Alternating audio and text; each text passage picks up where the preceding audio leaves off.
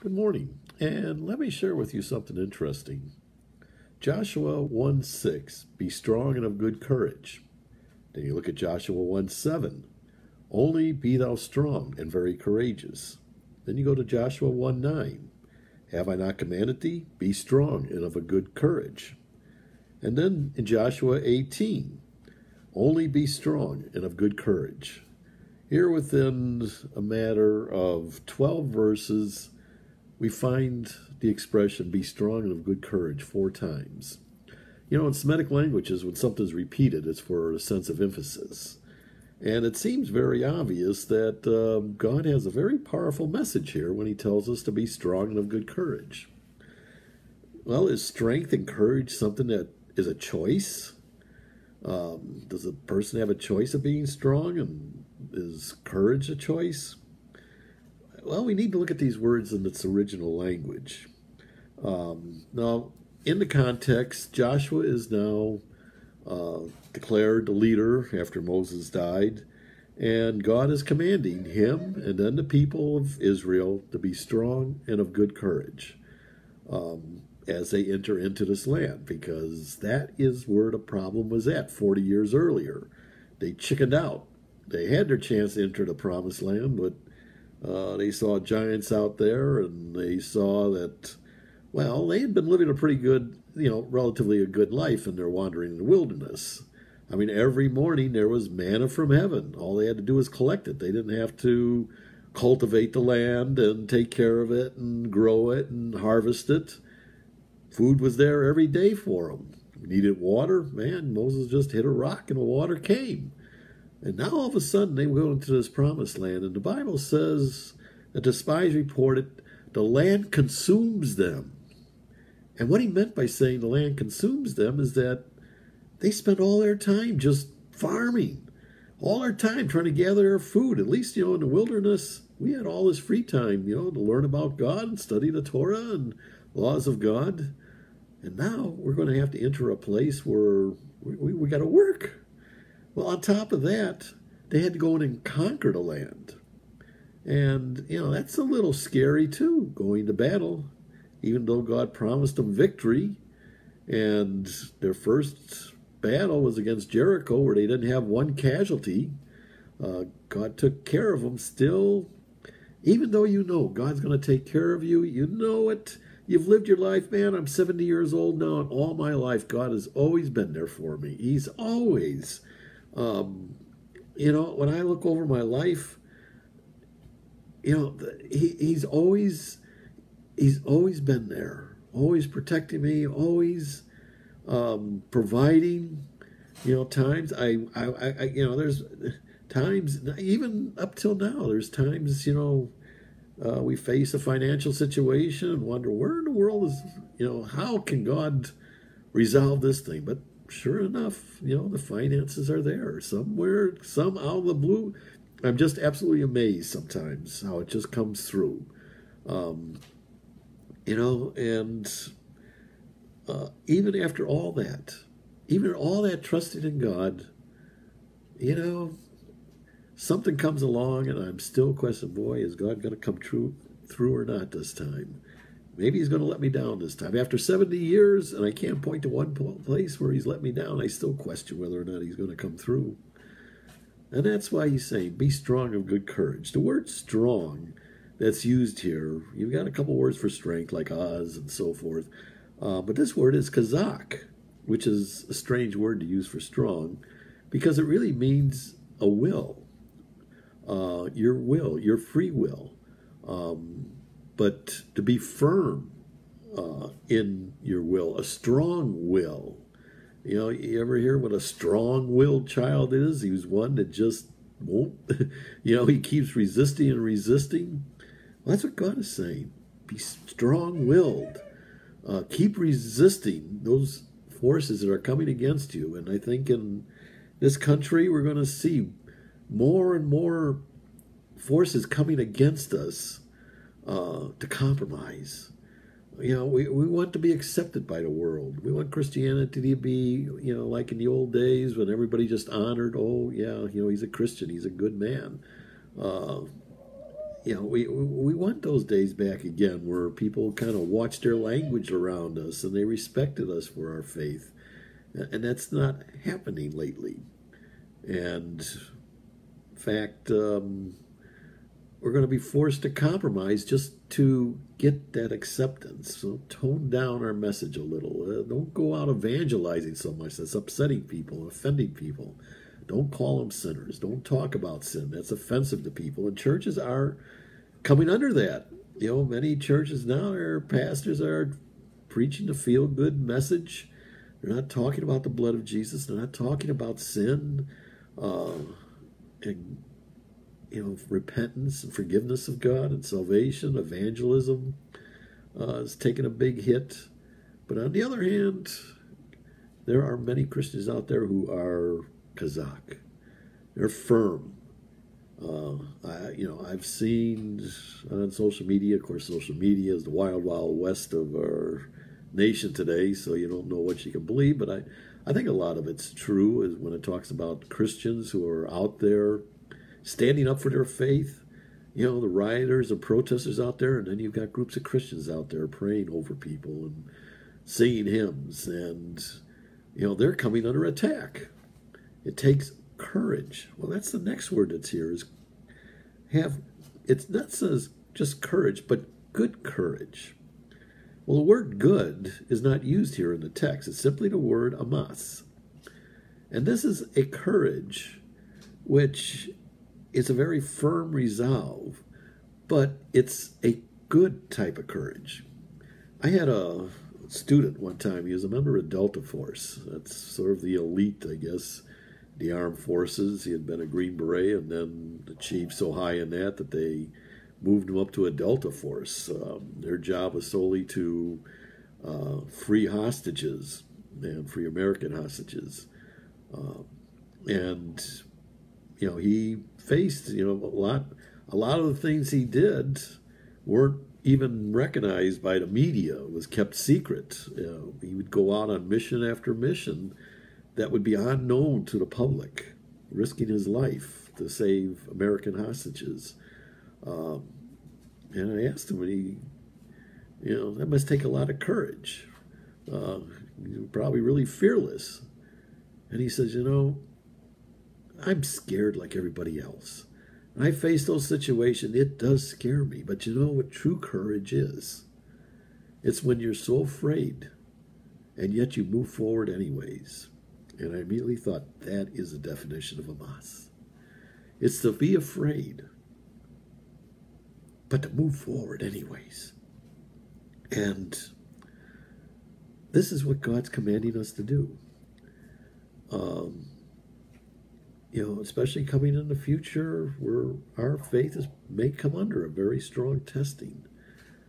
It's going to be very easy to compromise. It's going to be very easy.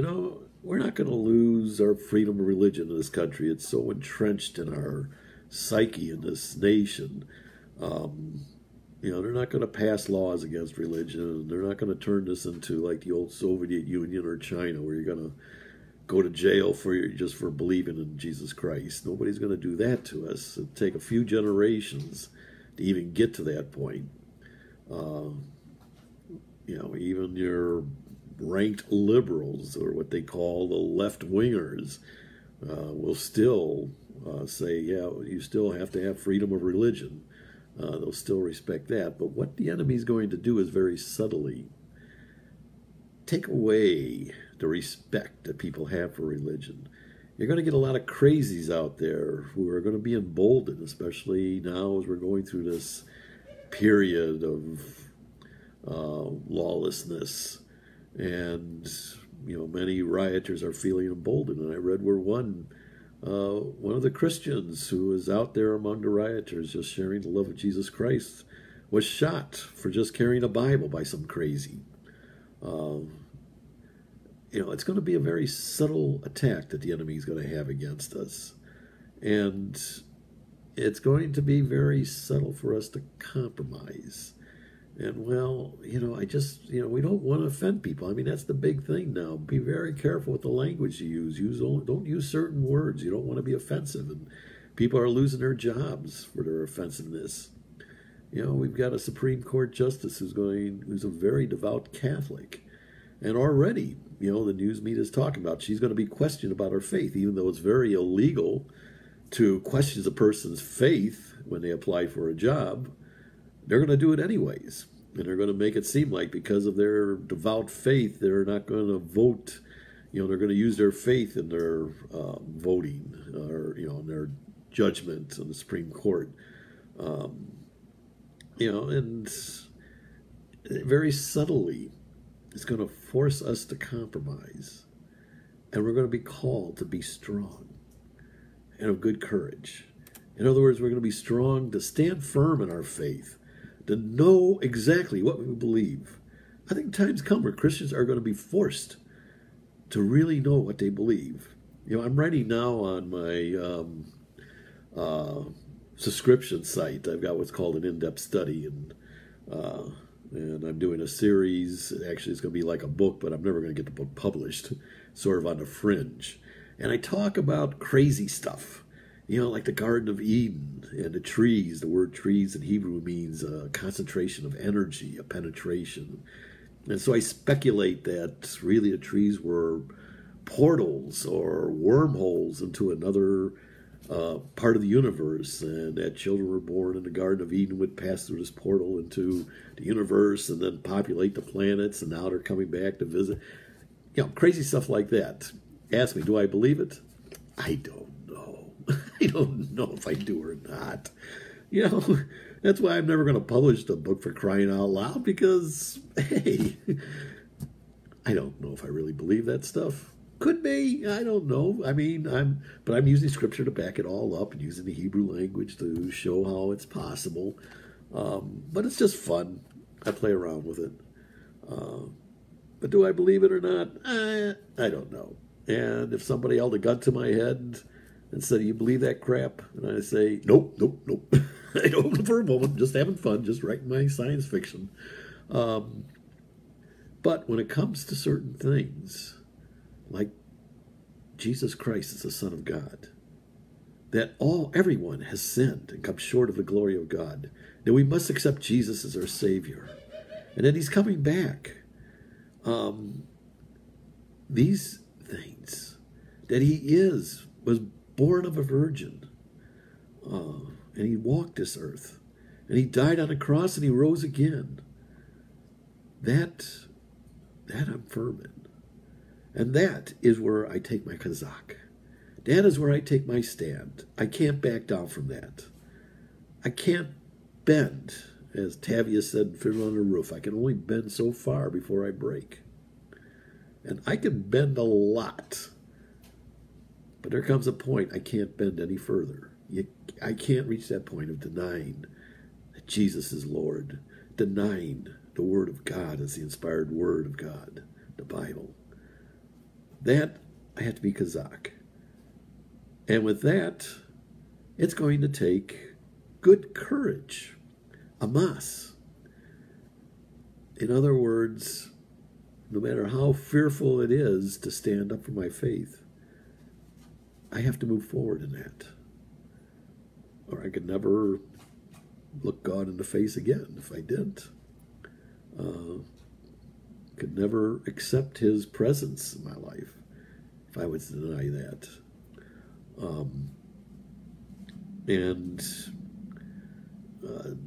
In our class yesterday, we were talking about a word, rooster, which is the same, gavar, which is the same word for man, and I asked the class to come up with some comparisons between, especially like when Peter, the cock crowed twice, the rooster crowed twice, and he denied him 3 times. And someone said, well, yeah, that was a symbol that when Peter denied Jesus, he moved in the flesh, the gavar, the man. And gavar is the same word for rooster. So the rooster calling was exactly that. It was Peter moving in the flesh, rather than showing that courage, that amas, of standing up for what he believed. Instead, the rooster crowed, reminding him, you're gavar. You just moved in the flesh. So what's going to keep us from moving in the flesh? You know, there's a story, it's in the book of Judges, about a man named Gideon, who basically was a coward. You know, he was yellow. And he would admit it too. You know, he says, you know, people say I'm chicken, I'm yellow, I have a big streak down my back, I'm a mama's boy. You know what? They're right. And God called him a great and mighty warrior. He said, come on, man, you picked the wrong person for that. But he was obedient. He got together an army, and they were going to go against the Midianites, who were they were just running rampant. It was violence in the streets. It was rioting every day. The Midianites would come through to destroy their crops, killing the people in the villages, and everybody would run and hide. And they had no defense, no army. And the Midianites just had their way, pillaging, raping, stealing. They could barely grow crops without it being stolen by the Midianites. And people cried out to God, you got to do something. So he raised this coward named Gideon, says, go get him. And Gideon got together. He sent out the call, and he managed to get around 22,000 men. Yeah, but that was hardly enough to go against 110,000. And, you know, that's basically what God said. And Gideon said, yeah, you're right. You know, there's not that many. God says, yeah, you got too many. I give you a victory of 22,000 men against 110,000. You're still going to say, wow, look what we did. Boy, we're pretty good. Tell everybody who's a chicken and a coward just to go home. But not you, Gideon. You hang around. So he told all those who were fearful, afraid, get out of here. You know, if you're a bunch of mama boys, then just go home to mama. And man, he was almost trampled in a stampede. Over 12,000 took off running for home, and he was left with 10,000. God didn't want the cowards going to battle. You know, you tell any commander they don't want a coward in their outfit. The coward is one who he's afraid, and he succumbs to that fear, and he doesn't move forward. He wants those of courage who are afraid, but will move forward like Gideon did. In spite of his fears, he moved forward. So we whittled down to 300 men, 300 brave warriors. You know, it took them for a test. Everybody drinks some water from the pond. And those who got down and lapped at the water like a dog get a lot more water that way. God didn't want them. They weren't focused. You know, the ones who were really focused was the one who scooped water up their hands and licked it out of their hands, while the other hand was free, and they were watching. They were the warriors. They were the ones who were always ready for battle. You know, they were the ones, they were fearful, and it was out of that fear that made them very cautious. And that's why they always had one hand on a sword and the other hand drinking the water, slipping out of their hand. They weren't getting as much water as the other, lapping up like a dog, but boy, they were ready. You know, they were fearful just like the others were fearful, but they were prepared in their fear. They let their fear, not only, they didn't ignore their fear, they were ready to confront their fears. That is what a mast is, ready to confront your fears. And then the battle, you know, they went to go to battle. Well, what happened here? Gideon, God, you know, here he is, 300 men, the Midianites down there in their camp. It was nighttime. They were all asleep, 110,000 of them. And Gideon's army was circled around a mountain, looking down in the valley where the Midianites was, 110,000 strong. And old Gideon, man, he's pacing. He is scared to death. And God said, Gideon, what? Don't do that, Lord. Don't sneak up on me like that. God said, Gideon, you still scared? Who, me? Gideon, if you're still afraid, if you're still chicken, if you're still yellow, I want you to do something. And when God said that, Gideon said, I'll do it. And God said, okay, this is what I want you to do. I will give you the confidence to go into battle here. But you got to do one thing first to get that confidence. Go into the Midianite camp. God sent him down into the area that he was terrified, where he feared the most. And God sent him down there. And he went. In spite of his fears, he went. And as he was crawling through the camp, why is God making me do this stupid thing? They're going to lock me over the head, and old Gideon's just going to be gone. He's going to be dead. It's going to be awful. And then he heard something. Some old boy in a tent had a dream, and he woke up screaming, "Ah, horrible, terrible!" His tent mate woke up, "What's going on? What happened?" He said, "Oh, I just had this horrible dream, but I don't know what it means. This little barley cake, it was like a little pancake, came rolling down the hill into our camp and blew everything apart." And his tent mate said, "Oh man, you know what that means? That means Gideon's going to defeat us." And when Gideon heard that, then he knew God was with him. You see, you're not going to get the confidence that God's with you until you confront your fears. Scared to death to move forward for his name's sake. There are many anti-protesters out there who they go out and they sing praises to God, praying over these rioters. That took a lot of guts. You can't tell me those people didn't have fears, but they went forward in their fears. And when they did, God blessed that and gave them the confidence to stand up for him. And, they did. Many found Jesus. Many of these rioters and protesters. They battled it with the love of God. Gideon stood there in the Midianite camp and had a rather Pentecostal meltdown. Quietly, of course. Went back, got the men together, and led them into charge. You see, God's always with you 24/7. The fact is, you've got to know it. You know it, but you don't really know it. It's like, I remember a friend of my father's was, he was actually the director of Bible Rescue Mission, and he himself was a drunk out there on Skid Row and got saved. He said, "But I went to the mission and I heard the gospel. I went to the mission and I heard the gospel. One day I went to the mission and I heard the gospel."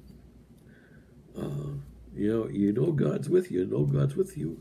But until you walk into those centers of your fear, and good courage, not foolish courage, not going against, it's not like driving recklessly 90 miles an hour down a side street. Ooh, look how brave I am. That's foolish courage.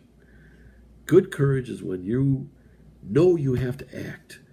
You know you have to do something to protect someone, to protect the name of God, to carry the name of God. And you're scared to do it, but you do it anyways. That is a must. It's good courage.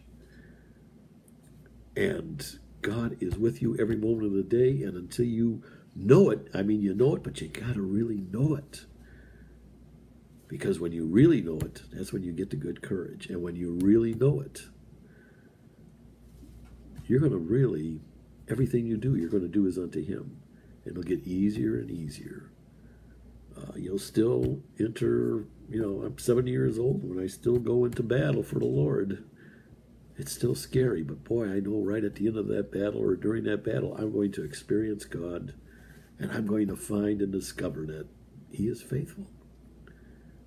And, 1,000, 2,000 years from now, I'm going to be giving that testimony to the angels who never have an opportunity. Angels don't have fear like we do and need to overcome it. And they're going to love hearing that testimony. So every time you do something for God, you're just packing away future testimonies that you're going to give for eternity throughout all the universe where God has established his creation. You'll just spend eternity traveling, talking about the great things that God did when you were here on earth.